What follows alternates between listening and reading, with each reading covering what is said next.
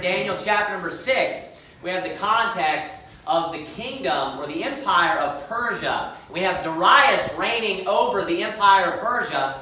And at this time, it tells us there in verse number 1 that it pleased him to set over the kingdom or the provinces 120 men. And then over those 120 men over each province that are looking over them, there are 3 presidents, Daniel being one. Certain men grow envious, of course, as we read, and they end up going and conspiring against Daniel to try to find something bad about Daniel. And what he says is there's nothing bad, basically. That's what they end up coming up to. That's a great reputation to have. There's nothing wrong with him. If we're going to find anything wrong with him, we're going to find something wrong with him and his God, with the customs of his God. So they end up, of course, going to the king and persuading the king to pass a law that no one's allowed to ask a petition of anyone but Darius, who was the king. And then they catch Daniel, of course, praying. And I want to focus there in verse number 10. The Bible says, "Now when Daniel knew that the writing was signed." I want you to pay attention to that. Daniel knew that the writing was signed. He's not unaware of this law. He's well aware of this law. And when Daniel knew that the writing was signed, he went into his house, and his windows being opened in his chamber toward Jerusalem, he kneeled upon his knees 3 times a day and prayed and gave thanks before his God as he did aforetime. Notice that as well, as he did aforetime. Nothing changed here for Daniel. The title of my sermon is derived from verse number 10, where the Holy Spirit makes the statement. It says, "Now when Daniel knew that the writing was signed, he went into his house," and it says this, "and his windows being opened in his chamber." The title of the sermon is "Leave Your Windows Open." I'm preaching about not being ashamed this morning. Not being ashamed of Christianity. Not being ashamed of Jesus, the name of Jesus. Not being ashamed of the Word of God. Now, Daniel here ended up receiving serious persecution. Persecution that none of us have ever received. Now, there are different levels of persecution, of course, and we may have received persecution to some degree for the name of Jesus, whatever it may be. But it's nothing near what Daniel, received here, what Daniel experienced. Now, in the United States of America, throughout our history, we have been known as being a Christian nation as far as the majority of the people in our nation are Christian. They worship, the God of the Bible in some sense. They may not all be saved, but they would identify as a Christian, correct? At this time today, in the United States, and growing, even more so than the past, just continually, people are being mocked for being a Christian. Right. And today in the United States, it's harder to stand up and be a Christian than ever before. It's not near as hard as it was for Daniel, but it's getting harder and harder. The Bible tells us that as time goes on in the last days, there will be more and more mockers in the last days. The Bible says in 2 Peter chapter number 3, verse number 3, "Knowing this first, that there shall come in the last days scoffers, walking after their own lusts." It goes on in verse number 4 of them, mocking that Jesus Christ will be returning one day. They're mocking Christianity, mocking the second, coming of the Lord Jesus Christ. Obviously mocking His validity, mocking His Word and what He said was true. They're mocking the Word of God and Christianity. Jude, verse number 18, there's only one chapter in Jude. Jude, verse number 18, has a very similar verse. It says this, "How that they told you there should be mockers in the last time, who should walk after their own ungodly lust." Notice that these are wicked people, walking after their own lust. And it says that they will come in the last days. And even more so today in the United States than ever before, people mock Christianity. People mock the idea of Jesus. People mock and they laugh at it. They ridicule the Word of God. So as a Christian in the United States, you have to be stronger today than you were in the past. It was much easier to be a Christian, 200 years ago than it is today. And it will get harder in the future. It's getting harder as each day goes on. So you need to make sure that you're settled in your mind, and you need to make sure that you're not ashamed of the Lord Jesus Christ. You need to make sure that you're not ashamed of the Bible. And just like in every other area, I have no problem of standing against the majority. Valiant Baptist Church and the people here should have no problem with standing against the majority in this same area. I don't care how many scoffers and mockers rise up against Jesus. I love Jesus, and I'm going to stand for the name of Jesus. And I'm going to make sure that I settle in my heart. I don't care in 20 years if it becomes illegal to pray. I don't care in 30 years if I'm not allowed to carry a Bible. I'm carrying a Bible. I'm reading my Bible. There's nothing that's going to stop me, to serve Jesus and to worship Jesus. I'm keeping the commandments that are in this book, and I'm keeping this physical book with me. And you will have to, and I'm not exaggerating, you will have to pry this book from my cold, dead fingers before I give this book up. Amen. I am going to serve Jesus until I die. And nothing changes. And you know what's going to cause you to stand up for Jesus? Not being ashamed. The more shame that you have in your heart, the more the more you love Jesus, the less ashamed you're going to be. The more you read your Bible, the more you're going to love these words in the Bible, the more you're going to cherish these words. And we need to not be ashamed, of the mockery of this generation. I want you to turn your Bibles to Romans chapter number 1, verse number 16. Romans chapter number 1, verse number 16. Romans chapter number 1, verse number 16. Of course, the basis, the central teaching of Christianity is the gospel. That is the central teaching of Christianity. The central teaching of Christianity is Jesus, right? And what is Jesus known for? He's known for the gospel. That's what the gospel is, the story of Jesus Christ. That is the core teaching of Christianity, the gospel. And look at what Paul says about the gospel in Romans chapter number 1, verse number 16. For I am not ashamed of the gospel of Christ. For it is the power of God unto salvation to everyone that believeth, to the Jew first, and also to the Greek. So notice the statement that Paul makes. He says, I am not ashamed of the gospel of Christ. And we need to follow Paul's example. That one area where we could definitely purge a lot from this, us being a soul-winning church, is just going soul-winning. What are you doing when you go soul-winning? You're preaching the gospel. You need to not be ashamed. Sometimes you can have that embarrassment creep up. When you're giving the gospel. A lot of people come around when you're giving the gospel. You can have that feeling. You shouldn't be ashamed of the gospel. There's nothing to be ashamed about the gospel. Right. Notice what he says there. He says, for I am not ashamed of the gospel of Christ. Now watch this. He explains to you why he's not ashamed. For.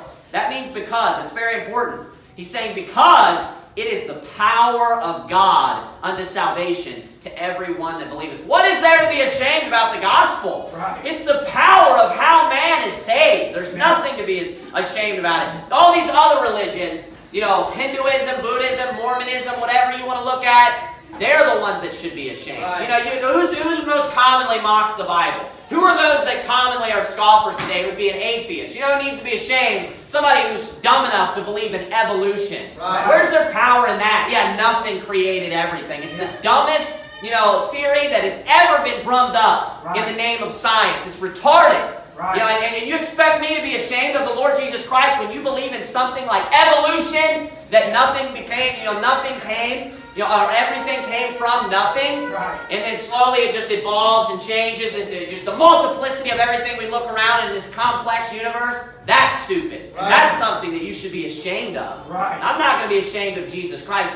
Jesus Christ, that's where the power lies. I'm not going to be ashamed of the gospel. That's where the power lies. You're not going to cause me to be ashamed of the gospel. That's where the power is. 1 Peter chapter number 4, verse number 14. I'm going to read that to you. The Bible says, if ye be reproached for the name of Christ, happy are ye. You should be happy when you receive reproaches. When someone mocks you and scoffs you, you should train your mind to where I'm going to be happy. The next time someone mocks me and scoffs at me, whether I'm at work, whether I'm out in the store, and someone laughs at me for being a Christian, whatever it may be, someone looks at me and laughs at me for having a Bible, I'm gonna laugh back because of happiness. I'm going to be happy when he mocks me and scoffs at me. It says this, happy are ye, for the Spirit of glory and of God resteth upon you. Think about that. You should be happy because the Spirit of glory, if you're being mocked, that means the Spirit of glory and of God rests upon you. It says this, on their part he is evil spoken of, but on your part he is glorified. We make sure that that's also said to be true, that we glorify him in the mockery. And then it says this, verse 15, but let none of you suffer as a murderer, or as a thief, or as an evildoer, or as a busybody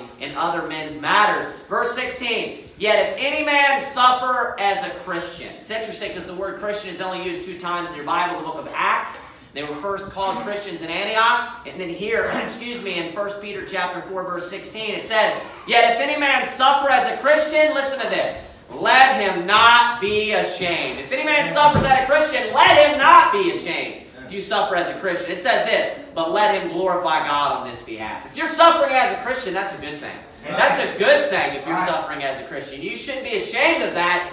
You should count it honor to be able to suffer for his name. I want you to turn to Daniel. No, well, we actually read this earlier. Let me just review this. So another area where we shouldn't be ashamed, where people are commonly ashamed and commonly embarrassed, is to pray. Now let me preface this point with this. We shouldn't be looking for opportunities to pray in front of people, to appear self-righteous like the Pharisees, the Sadducees, that sort of attitude. We shouldn't be going out in public and making long prayers, just blowing trumpets so people listen to our prayers and things along those lines, right? We shouldn't be doing those things in public for people to see. But you know what? There's nothing wrong with praying in public when you're at a table eating at a restaurant. There's nothing wrong with that, and you shouldn't be ashamed of that. There's nothing wrong, man, if you're working and then you go into the lunchroom or wherever you work at, or you go anywhere, wherever it may be, and there's people sitting there and you open up your lunch.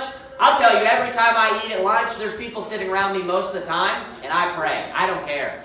You know what? And if sometimes people are talking to me, and I'll tell them, hold on a second. And I'll pray. I'll wait so that I even try sometimes so that they wouldn't see me do it. So I'll kind of wait and let them talk for a minute. I don't want it to be as obvious like, hey, watch me pray real quick. But if they continue to talk to me, and I'm hungry and I want to eat, I'll let them go for a minute, and then I'll tell them, hey, hold on a second. And then I'll pray real quick. And then I'll just say, what were you saying? Just try to not draw attention to me. What were you saying? Just so we don't talk about that. I don't want to draw this attention to my prayer like the Bible talks about. But you know what? I'm not ashamed to pray. I'm not ashamed at all. You know what? That could be an opportunity where someone will ask you, hey, you're a Christian? Oh, really? I don't know much about Christianity. Tell me about it. Okay, well, Romans 3:10. Let's start there. How's that sound, right? It's a perfect opportunity to start giving someone the gospel, right? You shouldn't be ashamed to pray. You shouldn't be ashamed to pray in front of people. Not only Daniel was not afraid to pray at all. Daniel was not ashamed to pray. Daniel knew that I could have my head for this. Daniel knew that I could die. He didn't even close his windows. Right. It said he left his windows open, and it says, as he did aforetime. Right. The exact same way. You know what that means? Nothing changed. Amen. He didn't go in a corner. He didn't go in a corner of the room where someone may not be able to see from the window. He prayed wherever he prayed before. There's a spot where he prayed 3 times a day. There's a time where he prayed, and he did it the same time and in the same way. Nothing changed. You know why? Because he wasn't ashamed. Because we have nothing to be ashamed of. We should glorify God if we actually do end up suffering reproach or we're persecuted for the cause of Christ. We should be happy about that. There's nothing wrong with that. So you shouldn't be ashamed to pray. If we all go out to eat together, I have no problem, and I've done it numerous times. I'll even stand up sometimes. People have been with me when I've done that. We're at a table and nobody can hear, and I'll kind of scoot over and stand up. There's nothing wrong with praying in public. If we're out eating at a restaurant, there's nothing wrong with that. There's nothing wrong with praying in public in the sense of a private prayer to your table. You shouldn't stand up and ding, ding, ding, ding, ding. I have something to say. Lord, Jehovah Jesus. Obviously there's something wrong there. But hey, if you want to say a prayer to the table that you're at real quick, we need to pray before we eat. So let's sit down, let's give thanks for the food real quick. Don't be ashamed of that. Don't be ashamed to pray in front of people. Don't be ashamed of being a Christian. There's nothing wrong with it. We should glorify God. It's the exact opposite. Not only is there nothing wrong with it, we should glorify God if we are able to suffer reproach for his name. I want you to turn to 2 Timothy chapter number 1. 2 Timothy chapter number 1. I'm going to read to you from Acts chapter number 5, verse number 40. The Bible says this. And to him they agreed, and when they had called the apostles and beaten them. Listen to this and think about this in your mind. Make this realistic in your mind. And when they had called the apostles and beaten them, they commanded them. So they're commanding these men. I'm sure they're yelling at them. They commanded them that they should not speak in the name of Jesus and let them go. Then it says this. And they departed from the presence of the council, rejoicing that they were counted worthy to suffer shame for his name. All the apostles are walking away. Peter, James, John. Peter might be smiling, missing a tooth. James has got like a big lash on the side of his face. You know what they're doing? They're happy. They're rejoicing. I want you to picture this in your mind. They're happy. They're like, that was great. I'm glad that I was able to suffer shame for his name. Amen. That's why Peter says, let none of you suffer as, a busybody in other men's matters, as a murderer, as a thief. But if you're able to suffer on behalf of Jesus, it's a good thing. It's a good thing. And we see the example of who? Of the apostles. Our greatest example of the New Testament. The apostles, the men that lived with Jesus, walked with Jesus, heard Jesus preaching, his teaching, learned under him. And then after he ascended to heaven, they were beaten for his name because they stood up for his name. You know what they said? This is great. This is great. You know what they did after that? It says they ceased not to teach and preach Jesus Christ. In every house, it says, and in the temple. That didn't stop them either. Just like Daniel didn't stop praying, they didn't stop preaching the gospel. Valiant Baptist Church will never stop preaching the gospel. Amen. As long as I'm the pastor here, we will never stop preaching the gospel. That's not happening. Doesn't matter if there's a new ordinance that Florida, that the Duval County passes, or the city of Jacksonville. No soliciting of any form. It doesn't matter. Right. It doesn't matter. They can take us all to jail. I get back out and going knocking doors again. Amen. It's not going to stop us. We're going to keep doing this. You know what? That's an exact situation of Daniel. It is. A law was passed in his area, and you know what? He did what he had to do anyways. We need to do that which is right. We need to stand up for Jesus and for his name. Amen. You were there in 2 Timothy. Let me get there myself. 2 Timothy chapter number 1. 2 Timothy chapter number 1. So we saw we shouldn't be ashamed of the name of Jesus, right? The apostles, they were rejoicing that they were counted worthy to suffer shame for his name. I'm not ashamed of Jesus. That there's power in the name of Jesus. Amen. Number two, we shouldn't be ashamed of being a Christian. The Bible talks about not being ashamed of being a Christian there in 1 Peter chapter number 4. Number 3, we should not be ashamed of prayer. We should not be ashamed of prayer. I'll give you another thing here, and we're going to look in 2 Timothy chapter number 1. 2 Timothy chapter number 1. Sorry, I'm in 1 Timothy. 2 Timothy chapter number 1, verse number 8. The Bible says this, Be not thou therefore ashamed of the testimony of our Lord, nor of me his prisoner, but be thou partaker of the afflictions of the gospel according to the power of God. Notice that statement. He says two things not to be ashamed of. Be not thou therefore ashamed of the testimony of our Lord. Number 1, of the testimony of our Lord. And then he says this, nor of me, his prisoner. So he tells him not to be ashamed of two things. Number 1, we should not be ashamed of the testimony of Jesus. If you think of Jesus, dying in the way in which he died, it was not a pleasurable death. It was not a death of the upper class. He died on a cross, and he died as being condemned as an evil, wicked man, right? He died the death of someone who would have been a malefactor. That's the death that he died. This man was commanded to be put to death in that sense, right? He didn't die a pleasurable death, is my point. You know what? We shouldn't be ashamed of that testimony. That shouldn't be, the Bible says, for the preaching of the cross is to them that perish foolishness. But unto us which are saved, it is the power of God. That's where the power lies. That's where the power of the gospel, that is the testimony of our Lord Jesus. And if you have the opportunity to share the testimony, whether out soul winning, whether at work, whether with a neighbor, you shouldn't be ashamed of that. Amen. You shouldn't be scared or afraid. You should take that opportunity and use it and give the gospel to that person. So we shouldn't be ashamed of the testimony of our Lord, it says there. But then also it says, Be not thou therefore ashamed of the testimony of our Lord, nor of me his prisoner. So we should not be ashamed when someone is being persecuted. We should not be ashamed when someone is going through afflictions. And I want you to notice what he says right after this as well. Nor of me his prisoner, he says this, but be thou partaker of the afflictions of the gospel. Notice he says, but be thou partaker of the afflictions of the gospel. He's speaking to Timothy, and so basically he's giving him two options. If you're not ashamed, he's saying you're going to be a partaker of the afflictions of the gospel. So we can see that this is an outward expression where he's standing up for the testimony of the Lord. He's standing up for the testimony of Paul being a prisoner, right? He's not ashamed of these things. Therefore, he would be a partaker of the afflictions. So what would stop Timothy and what would cause him to be ashamed? Because he doesn't want to partake in the afflictions.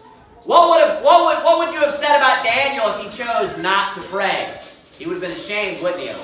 He would have been ashamed of the Lord, especially when you're put in a situation like that. He says right here again, I want you to notice what he's saying. Be not thou therefore ashamed of the testimony of our Lord, nor of me his prisoner, but be thou partaker. Notice how these things are contrasted. But be thou partaker of the afflictions of the gospel according to the power of God. To the power of God. Look at verse number Let's skip down. Look at verse number 12. Verse number 11. Whereunto I am appointed a preacher and an apostle, speaking of the gospel. Whereunto I am appointed a preacher and an apostle and a teacher of the Gentiles, for the which cause, for the gospel he's saying, for the which cause I also suffer these things. Nevertheless, I am not ashamed. So now you see the example that Paul sets for his protege, Timothy, saying, I'm not ashamed, right after he told him, don't be ashamed. I'm not ashamed that I'm in bonds. I'm not ashamed that I'm a prisoner of the Lord Jesus. I'm not ashamed of the testimony of the Lord, and neither should you be. So, and he's specifically speaking here, if you pay close attention, about the things that he is suffering. He's speaking about being a prisoner. He says, for the which cause I also suffer these things, nevertheless I am not ashamed. For I know whom I have believed. Look at those words. Amen. For I know whom I have believed, and am persuaded that he is able to keep that which I have committed unto him against that day. Amen. Paul had a good understanding of who Jesus was. Paul had a good, a strong confidence in the Lord Jesus. And it didn't matter what trials, what afflictions that he would go through, Paul was not ashamed of the Lord Jesus. He was not ashamed of the testimony of Jesus Christ. Look at verse number 13. Hold fast the form of sound words which thou hast heard of me, in faith and love which is in Christ Jesus. That good thing which was committed unto thee. Notice here he's telling him to endure. All these things are talking about enduring. He's saying, hold fast. And he says here again in verse 14, that good thing which was committed unto thee by the Holy Ghost which dwelleth in us. Verse 15, this thou knowest that all they which are in Asia be turned away from me. What is he saying about that? Why are they turned away about Paul or from Paul? Because they're ashamed of the testimony of Paul. They're ashamed because he was a prisoner, because he was being persecuted. Which are in Asia be turned away from me, of whom are Phygellus and Hermogenes. Verse 16, the Lord give mercy unto the house of Onesiphorus, for he oft refreshed me, and look at this, and was not ashamed of my chain. Notice the chain. What does the chain represent? It's kind of similar to the cross, isn't it? It's the persecution. It's him being a prisoner. He says he was not ashamed of my chain. That is his persecution. If someone in this church is persecuted, maybe me or anyone, but it doesn't matter who it is, you shouldn't be ashamed of that. If I'm standing up for the Lord Jesus, you shouldn't be ashamed of that. Amen. You shouldn't be ashamed of anyone in this room, whoever it may be, that's willing to stand up for the Lord Jesus. I'm not just saying this. You make as many videos as you want. They don't bother me. Jimenez made that video. I watched that video. I told people this is the truth. I rolled over and slept like a baby. He didn't bother me even a tiny bit. It didn't faze me at all. Not at all. That's the way that we should be. If we have a clear conscience and someone persecutes us and they want to lie and twist things and do whatever, it's not going to bother me. You know why? Because I know whom I have believed, and am persuaded that he is able to keep that which I have committed unto him against that day. It doesn't matter to me. You're not going to do anything to me. But you know what is good? It's to refresh those people. And I'm not just speaking to myself. I don't need people to come up to me afterwards. I'm preaching the Bible right now. If someone is persecuted, it's good to follow the Bible's example and refresh those people. What does it mean to be refreshed?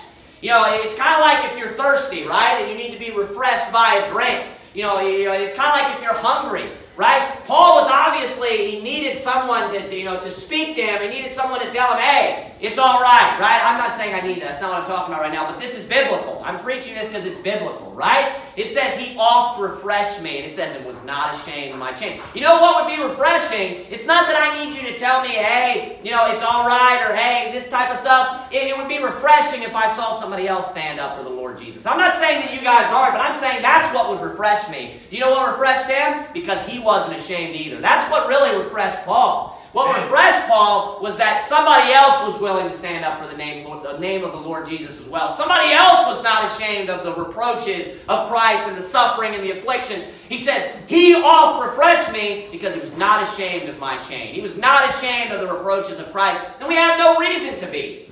When the apostles went away, they didn't have people may have looked at them and they looked a mess and people are mocking and laughing at them. They have nothing to be ashamed of. They were beaten for an unrighteous reason. They were beaten without cause, right? They were beaten because they were standing up for the God of this universe, for the Lord Jesus. So we shouldn't, when someone's persecuted, you need to have a strong enough mind mentally to be able to see through the persecution. When someone's is mocked and made fun of and ridiculed, You need to be strong enough mentally to see through those types of things. You need to not only be, have a weak mind to where you take that perception of what's portrayed of the persecution and then view that person the same way that they were laid out in a video or whatever the persecution may be. Paul, everyone knows that Paul is in chains. Everyone knows that Paul is, is a prisoner. Paul's, he's living and he's looked down upon. He's living with all these other, in the slums with all these other, evil, wicked people, right? And I'm sure a lot of people look down upon that man. But you know what you need to do? You need to be strong enough to understand, I'm not going to be ashamed of Paul. Paul didn't do anything wrong. He's there because he's standing up for Jesus. And we should be the same way. We shouldn't cause someone being persecuted to, in our mind, for us to look down upon that person. We should stand up for that person. We should stand up. You're standing up for Jesus. If they're standing up for Jesus, then you should stand beside that person and stand up for Jesus. Amen. That's what you should do. You shouldn't be ashamed of someone's shame. You shouldn't be ashamed of someone's reproach, especially, and of course in this sense, because it's for the Lord Jesus. Philippians chapter number 1, verse number 20 says this, according to my earnest expectation and my hope, that in nothing I shall be ashamed, but with all boldness, as always, so now also Christ shall be magnified in my body. And notice what it says, whether it be by life or by death. He's saying, I am going to magnify the Lord Jesus in my body no matter what situation I'm in, even if it comes to death. Even if I have to magnify him and lift him up and get the word out there that I was willing to die for him. That there was another martyr by the name of Paul for the Lord Jesus Christ, whether it be by life or death. And you know what he says? I'm not going to be ashamed. I'm not going to be ashamed. He said, in nothing I shall be ashamed. Just like Daniel. Perfect example. Persecution came, and guess what? He still wasn't ashamed. In nothing. He's saying it doesn't matter the trials, the situations. You shouldn't be ashamed of the Lord Jesus. You should stand up for his name no matter what. One other thing is this. A quick point that I want to make is we should not be ashamed of God's law. We should not be ashamed of God's laws. Oftentimes the atheists and these people, they want to mock God. They want to mock the Bible. And what do? They go to the laws of the Old Testament very often. That's not going to help you with me. You want to start mocking God's laws. The law of the Lord is perfect. Right, it's like, oh my gosh, you believe someone kills someone, they should be put to death? Without a doubt. Amen. 100,000,000%. You shed man's blood, your blood should be shed, buddy. Right. That's just and that's righteous. The law of the Lord is righteous. Amen. You're not going to make me blush when you start talking about God's law at all, buddy. Amen. It doesn't matter. Bring up anything. It doesn't matter. I believe all of it. Every last bit of it. Every jot and every tittle is perfect. I believe homosexuals should be put to death. Right. I believe people that kidnap, children, kidnap men, you should be executed. Amen. You should be put to death. Amen. I believe, you commit adultery in the United States, a perfect law would be if you commit adultery, you should be put to death. Right. I believe that. That's not going to make me blush. You're not going to make me ashamed. I don't care if somebody brings it up at work in front of every fellow worker and my boss. You want to ask me? I'm not going to go around just bringing these things up. Somebody asks me about it, I'm not ashamed. Yes. Amen. Definitely. Without a doubt. It would fix the problem of marriage and divorce and adultery going on in this country quick is what would happen. Right. That's why. That's what people don't understand. You think that a child, it's not children as far as 3, 4, 5, 6. This person is a drunkard. There's a law in the Old Testament where if a child grows up in their father and their mother's house, they're stubborn, they're rebellious. Months and years have went on where they will not listen to their father. They are beaten by their parents, and that's spanked, of course. They will not listen to their parents. They're a drunkard. This teenager, if you will, an older teenager, is drinking alcohol, and he just thinks he's going to live in the house. And they've been warned. They've been punished by their parents. They are to be taken and executed. Right. I'm not ashamed of that. That's what the Bible teaches. You know what we have? A lot less punks in the United States of America walking around cursing their parents, walking around disrespecting their parents. And they grow up to be a lot better person is what would happen. Our society wouldn't be in the shape that it's in if they were disciplined as a child and taught to keep the laws of God. Amen. There'd be a lot less STDs around the United States of America too if people that are committing adultery would be put to death. It's not. This is how it works. We wouldn't be putting 40 million, there's not even 40 million people in our country. We wouldn't be putting hundreds of thousands of kids to death tomorrow. We'd be putting one. And then every child would have the fear in his heart where he'd obey his parents from that point forward. You're not going to make me blush. I'm actually going to expound unto you why this law is perfect. I'm not going to be ashamed of God's law. I'm going to explain it to you where you can understand it. Why I'm going to study God's law, and I'm going to explain to you why the laws of the Bible are superior to the laws of the United States. Amen. We shouldn't be ashamed of God's law. We should bolster it. We should stand up for it. We should not be ashamed. I'm not ashamed of the judgments of God. I'm not ashamed of the judgment of hell.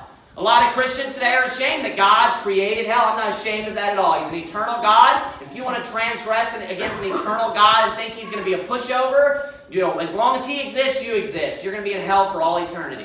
But you know what? God loves you and He doesn't want you to go there. That's what people always want to avoid. You're going there because you want to. They want to argue about why would He create that? Why are you even worried about that? You're not God. Why would you even sit here and think about that? Why not just get saved? Right. Why not just believe in the Lord Jesus Christ? They want to focus on the people that want to mock and scoff at God, they often just focus on the wrath of God. Why not focus on the love of God? He went there for you, sucker. Amen. You know what I mean? Right. You want to sit here and talk about Him, everything that He's so mean. Yeah, He took that same punishment that He was going to give you. Right. He went there and suffered in hell for you. Amen. That same punishment, He was willing to bite off a piece of that. Think about that. Yep. And then people want to mock God. Oh, He created hell? Yeah, and you know what? He went there. Right. He went there and took that punishment.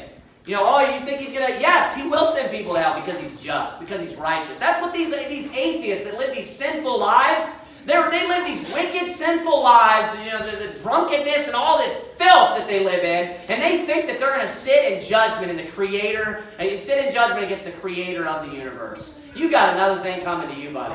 It doesn't work like that. You just ask them the question. I always just ask people the question oftentimes. Are you imperfect? Do you believe that your judgment's perfect? Then how are you qualified to even stand up and even attempt to say that there's anything wrong with that? Maybe because you're sinful, and humankind, mankind, because we're sinners, we tend to sympathize with other people. Like, why would you do that? That's because you're not just. That's really where that comes from. Because you want to give people sympathy that don't deserve sympathy. That's why God tells people oftentimes when He implements the law of the Old Testament, thine eyes shall not pity. Because you know what He knows? That man, because I'm a sinner, I can maybe relate to this person that has sinned. It doesn't matter whether I can relate with you or not, we're both wrong. That's really what's going on. We're both wrong. And the reason why I can relate and the reason why I'm showing you sympathy is because I know that I've done the same thing. But that doesn't make it right.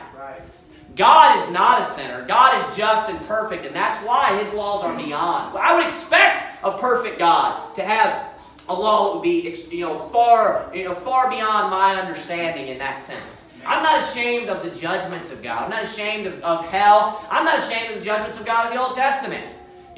These people like Bill Maher, I almost call him Bill Maher. Bill Maher, right? I've heard him so many times just mock. That God went into cities and just wiped people out. God committed genocide? Yeah, if you want to call it that. God went into cities and every person died. Man, woman, and child. You're not going to embarrass me about that. Amen. God's law is perfect. God's law is just. That's right. Everyone died. They were living, just disgustingly wicked lives. The Bible explains that to you, and God even gave them time. People want to ignore that. God said, I'm not taking you in there, Abraham, right now. You can look this, I don't know exactly where it's located afterwards. You want to ask me, I can look it up for you. God told Abraham that He was waiting for the times of their transgressions to come to the fullest. Because you know why? Because He's righteous. It wasn't time yet to punish every person there. So He waited because He was righteous, and He knows righteous judgment. And then, once they had transgressed to the point that is what as a nation they deserved. This was not just a personal punishment. This was the punishment as a nation. Where they just lived horribly wicked lives. God sent them in there to kill every man, woman, child, everything that lives and breathes. Everything. I'm not ashamed of that. Amen. I'm not ashamed of that. If I can't understand it, that doesn't mean anything to me. It doesn't mean anything to me. Some atheist is not going to make me blush about that, buddy. I'll turn to you to the passages and read them to you. Amen. Yeah, the cities you forgot that He destroyed, I'll tell you those other cities that He forgot. Because it's not just one. He did that a few times. He did that to 7 cities. They took every last one of them out. I'm not ashamed of that. Because I believe when He did that, it was right and it was just. I don't believe God was doing something wrong. The atheist thinks he was doing something wrong. The atheist thinks he knows better. But he seems to not be able to move out of his grandma's basement half the time. Right? I don't believe God's doing anything wrong. God is perfect. And if there's something there I don't understand, then I'm wrong. I'm the one that's wrong. God is never wrong. God is never wrong. I want you to turn to the last passage here. Go to Ezra chapter 9, verse 6. Ezra chapter 9, verse 6. I'm going to read to you quickly from Luke chapter 6, verse 22. The Bible says, "Blessed are ye when men shall hate you, and when they shall separate you from their company, and shall reproach you and cast out your name as evil for the Son of Man's sake." That's for the name of Jesus. Remember, if any man suffer as a Christian, let him not be ashamed. That's what's going on here. It's just like the apostles. They went away rejoicing that they were counted worthy to suffer shame for his name. It says this in verse 23, Luke 6:23, "Rejoice ye in that day, leap for joy." That's exactly what the apostles did. "And leap for joy, for behold, your reward is great in heaven. For in the like manner did their fathers unto the prophets." It's easy to read over these types of things and not to think about this. But the reason why the apostles went away rejoicing is because they were seated there when Jesus was teaching that. I'm sure it's because they had real joy.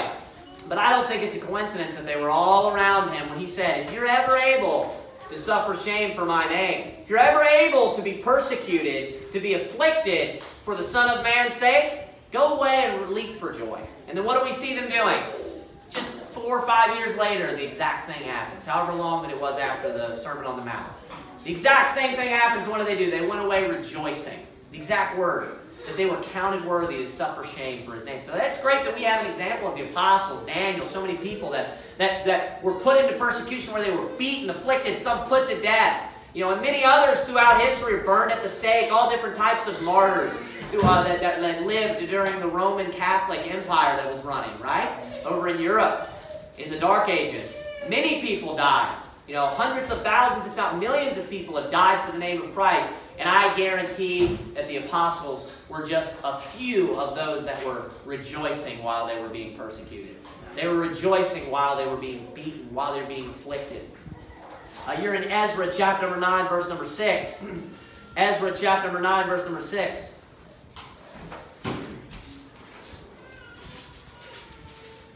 I talked to you quickly about things that we shouldn't be ashamed of. We should be ashamed. We should not be ashamed of righteousness. What we should be ashamed of is unrighteousness. That is what should make us blush. We should be ashamed of our sin, not Jesus.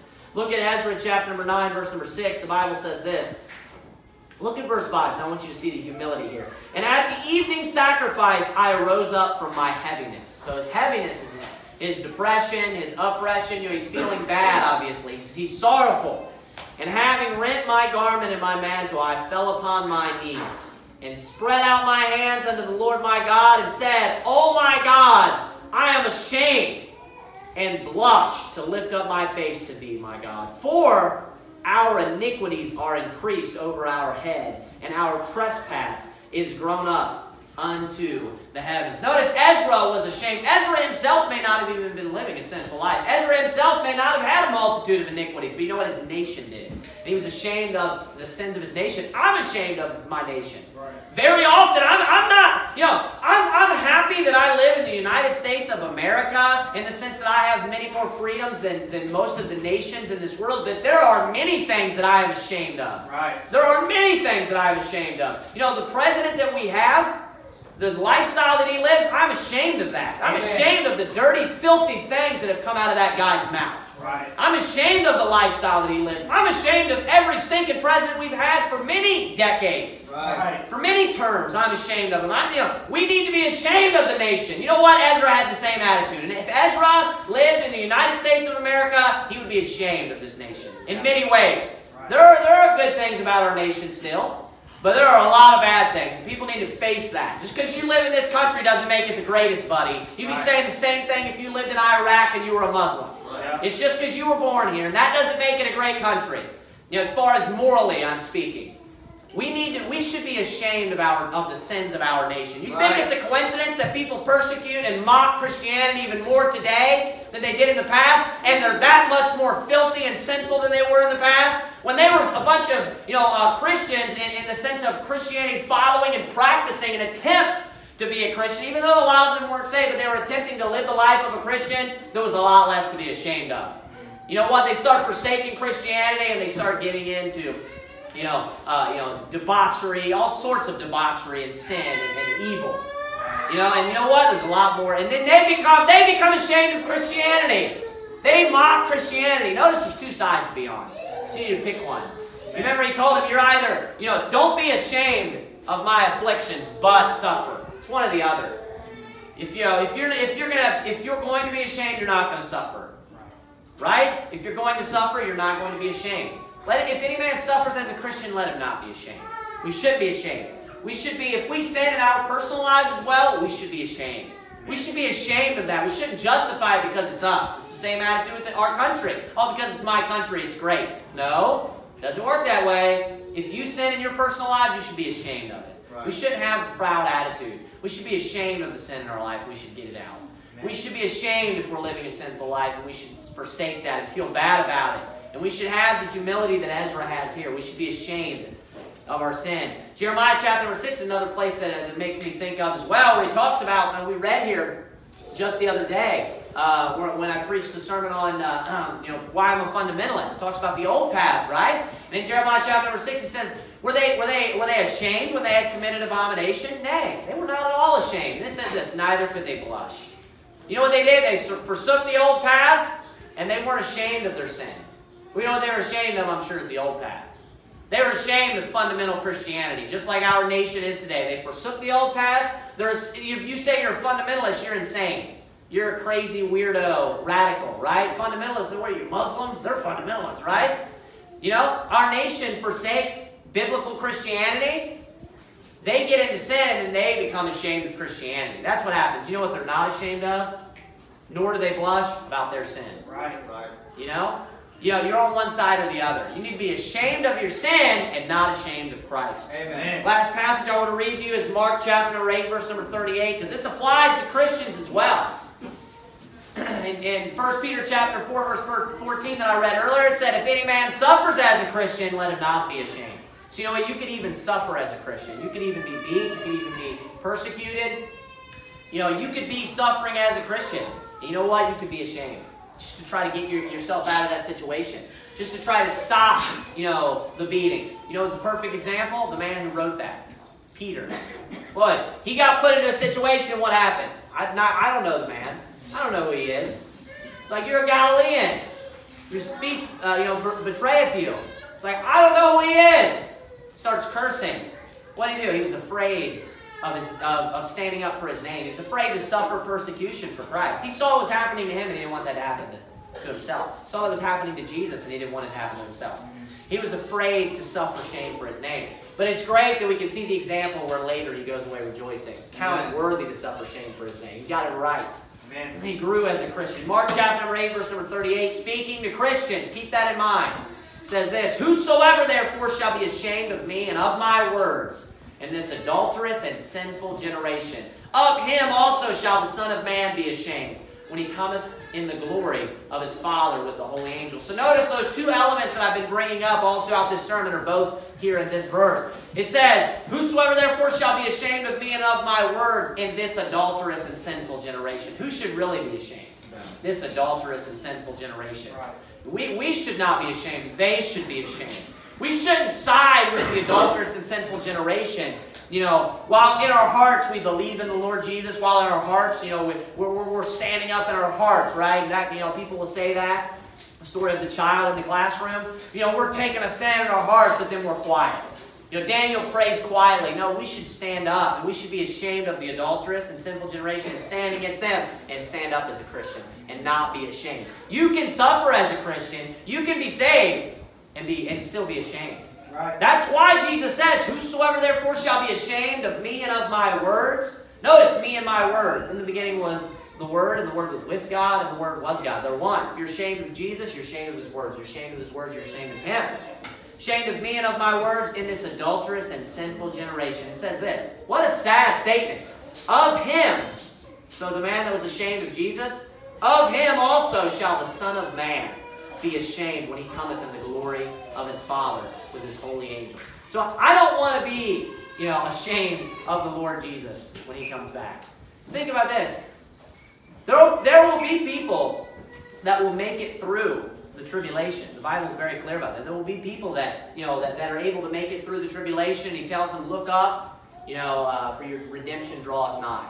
Right? So Jesus is about to come back. And Peter said, if any man suffer as a Christian, let him not be ashamed. You can go through the suffering. You can endure the pain. You can endure the hardness. You can endure the persecution. But you can still be ashamed. There will be Christians when Jesus comes back that even made it through the tribulation.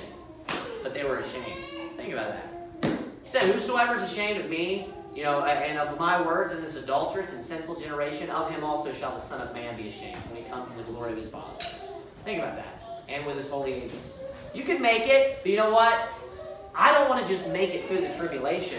I want to make it through the tribulation rejoicing that I was counted worthy to suffer shame for his name. All the persecution that I stand up for, I want to be happy, like it says in 1 Peter 4 there. Happy are ye if you're able to suffer for his name. Why shouldn't we be ashamed? Let me end with this last note. Because the power lies in the gospel. The power lies in the name of Jesus. Amen. That name, the name that will literally cause every human being that has ever lived to bow, I have no problem suffering shame for that name. Amen. Nothing wrong with that at all. I have no problem suffering shame for the man. The name of the man and the person that every person will bow and say, you are Lord. You are God. Right. Why would you be ashamed to suffer? Why would you be ashamed to suffer for that name? There's no reason to be ashamed. That's what I want you to take away from this. There's no reason to be ashamed. Amen. For the name of the Lord Jesus and of Christianity. Let's bow our heads and have a word of prayer. Dear Heavenly Father, God, we thank you, dear Lord, for being the great God that you are, for standing up for us, dear Lord, and all the great things that you've done for us, dear God. I ask you that you would help us and give us the courage and give us the valiant heart, that we would stand up for you and that we would be happy while we go through the persecution, that we would go away rejoicing if we ever are beaten and counted worthy to suffer shame for your name. Help us in the small persecutions that we go through, dear Lord, in our life. Help us to stand up for your name and not to be ashamed of it. Help us not to be ashamed of the judgments that you saw fit, and to understand that they're righteous, dear Lord.